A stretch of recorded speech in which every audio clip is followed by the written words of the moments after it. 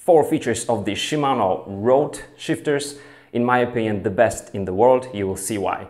Number 1, braking. The bigger lever, when you pull it towards the handlebars like this, or just riding on the hoods, you brake it. That's number 1.